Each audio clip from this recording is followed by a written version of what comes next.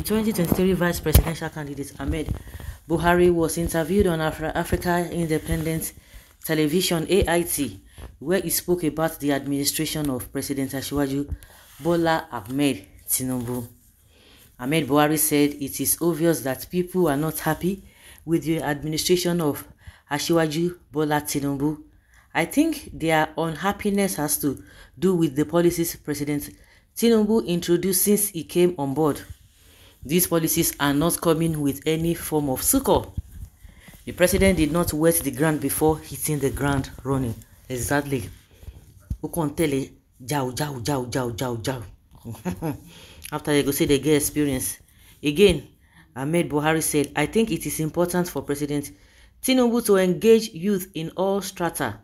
He should sit them down and ask them what they want from his administration. Is it now that he wants to ask, really? People who believe that they know, somebody who has been in this country for God knows when, you should now know what the youth really want. I don't think that is really a good way to go. I can assure you that the youth will mention the appropriate things they want.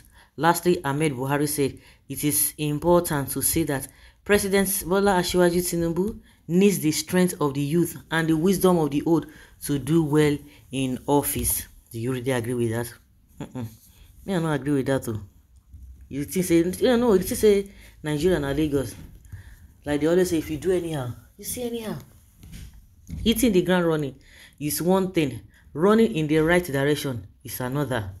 With this hardship, what do you mean by hitting the ground running? Thank you, sir. Despite party differences, you said what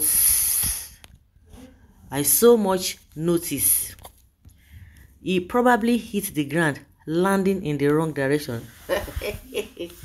Landing in the wrong direction. No, he did not have good advisors. He has deceivers who are looking for money and posts all around him. When a policy will bring pain, anguish, lamentations, gnashing of teeth, wailing and mourning to many lives, should we encourage our leaders to embark on such? The advisor, governors, chiefs of staff, senators, House of Reps did not help him. They all love their own belly more than suffering poor masses. This is what I hate that people always talk about. How can you tell me that people deceived him? Somebody who has been on this journey for only God knows when, on a very long time.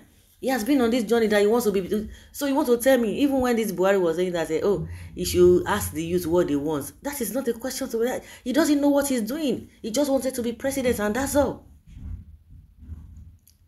Somebody, a full-grown man, an old man, no, not even a young man, not a middle-aged man, an old man. You want to tell me that people are deceiving him? People always like to make excuses for this. Incompetent people. How can you tell me that they are deceiving him?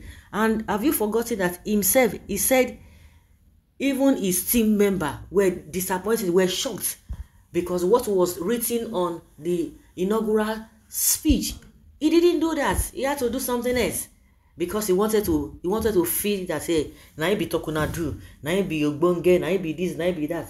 That's it. So he did his own thing. Even if the advisor, he not go take.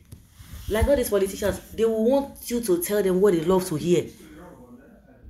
Tell them what they want to hear. That is just what caused this problem for him. Pride. Nanyanga. Now put on for this one. No be for anything. Nanyanga they do and so. And see where he don't land down. Now everything does scatter. Where you want to start? And for the fact that he's an old person, he doesn't even need all those stress. Now you want they think? You think Tinubu has that power or ability to be able to think? You see all this Obama, even what is this man's name? Goodluck Jonathan, even Fasholade. You see the age at which they became president or they became governor. But when they were finishing their tenure, even after 4 years, oh my goodness, go come and see the white hair because it's stress. Don't talk of this one. We say they do this one. You think Tinubu has time to think? And that is why they will do him. They will so much do him, And a lot of people, just like what we have during under Buhari, you have those who are going to be the cabas. They will be telling you manner of things. Now they want to put the blame on Emefiele that if it was Emefiele that suggested to him that they should do Naira redesign, because Buhari himself, he no get brain. They say that they deceive, and deceive who? They don't have what it takes. Lagos no be Nigeria. Lagos no be Nigeria. All the nonsense and atrocities that happened in Lagos, now because now Lagos, but now every other state, other people from other states felt that it no concern them. Anyhow way the Lagosians, anyhow they want to do their own thing, make they do their own thing. But now any decision is making now is affecting everybody, every nook and cranny of the country. Everybody is affected. So what are we talking about? So telling us that they should advise him, or he should come and be asking the youth what they want, what they eat. You know, those one, forget it.